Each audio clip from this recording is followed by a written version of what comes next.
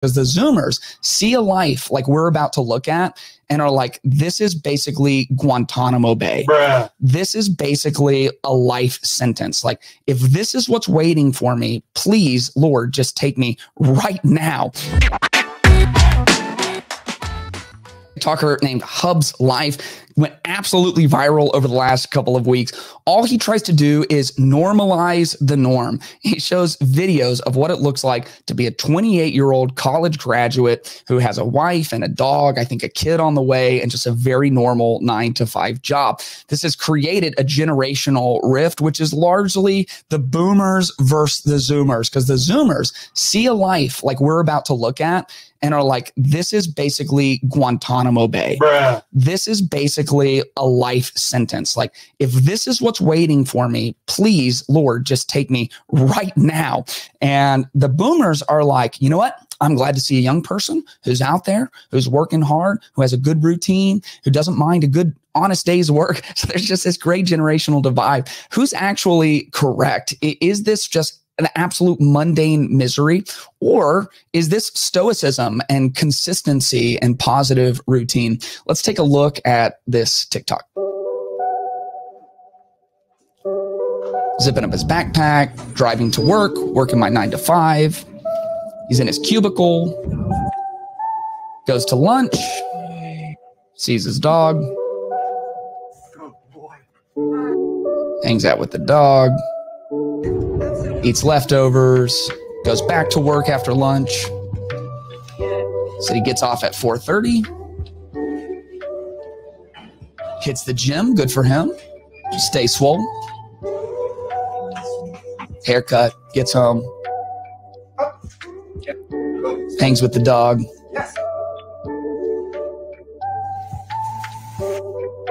Showers.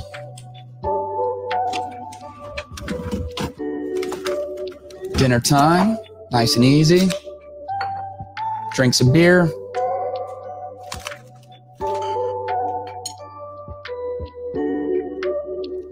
Watches a show, and it ends by saying, I'm going to do it all again tomorrow.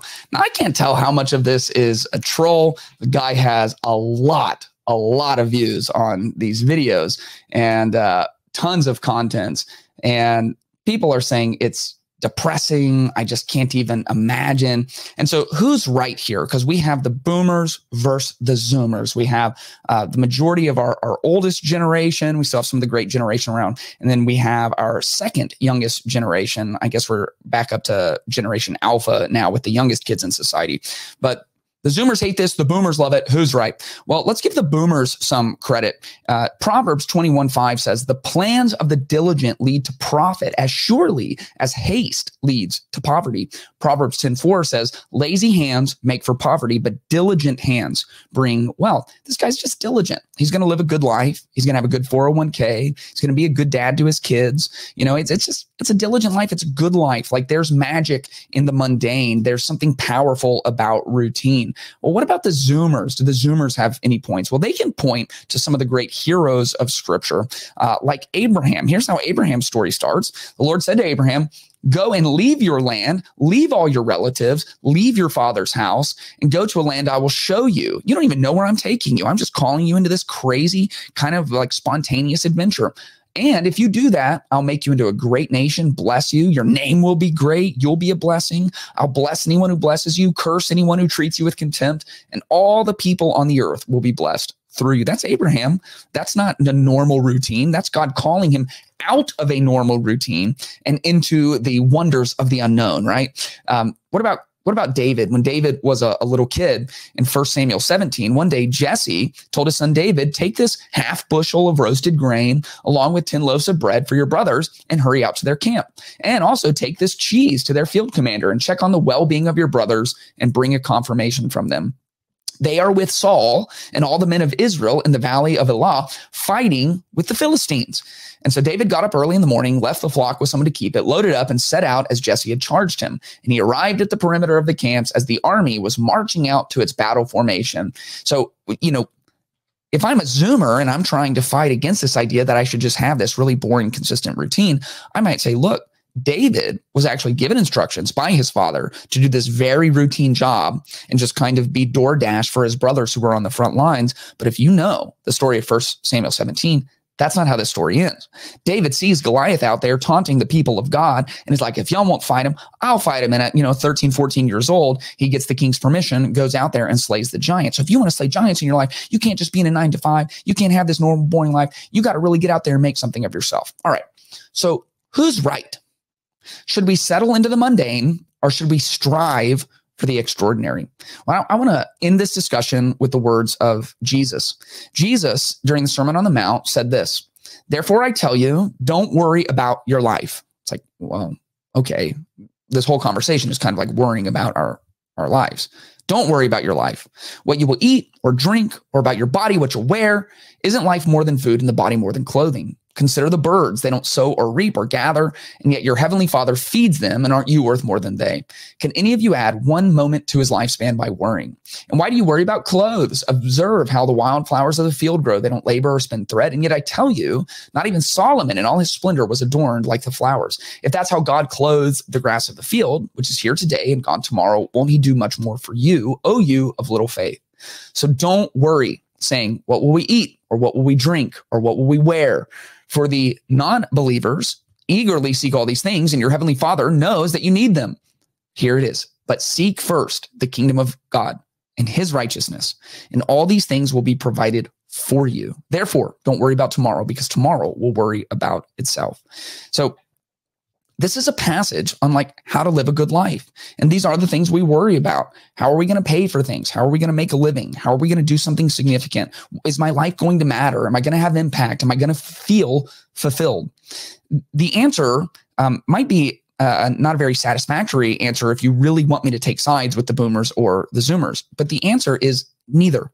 You can have the most routine 9-to-5 life in the world and be so miserable and lack fulfillment and feel so hollow and empty inside. And you can have the most spontaneous, sporadic, gig culture, full-time podcaster, full-time celebrity influencer, travel the world, make millions of dollars life, and still be empty and feel insignificant and wonder what your life is about. We get the key to living the kind of life that we were called to live at the end of this. Seek first the kingdom of God and his righteousness. That word seek is a hunting term, and not hunting like we do in Texas, where we put out a feeder and we trick the animals to come in and then we shoot them from like 20 yards away. No shame, but hey, that's not the kind of hunting that was happening in the ancient world. This is like stalking it down, spending your time figuring out what it means to build God's kingdom on the earth. And here's what's amazing. You can do that in your 9-to-5 rhythm with your wife and 3 kids and dog and mortgage. You can do that. You can build God's kingdom with the people in the cubicles around you. You can build God's kingdom through your service in your local church. You can build God's kingdom by the way that you love your spouse and raise up your children. You can build God's kingdom as someone who has a very non-normative job. You don't work a 9-to-5. You make your own hours.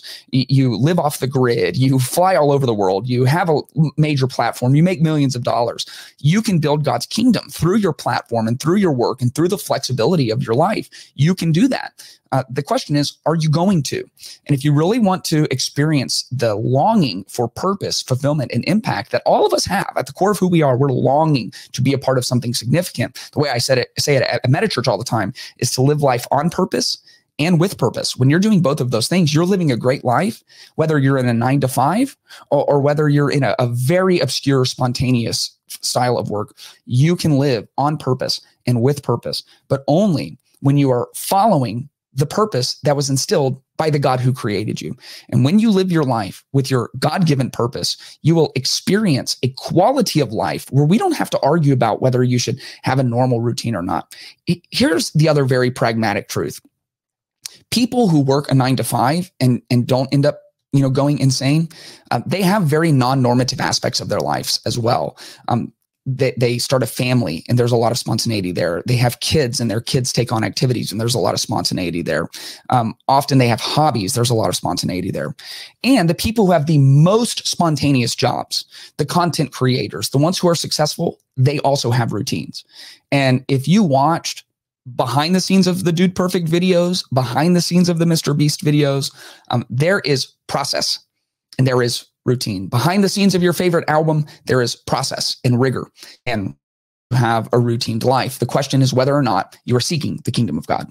If you enjoyed this video, make sure you are subscribed so you can stay up to date with all new content. And if you want early access, exclusive content, and monthly live Q&As, make sure to check out patreon.com/ClaytonTyner.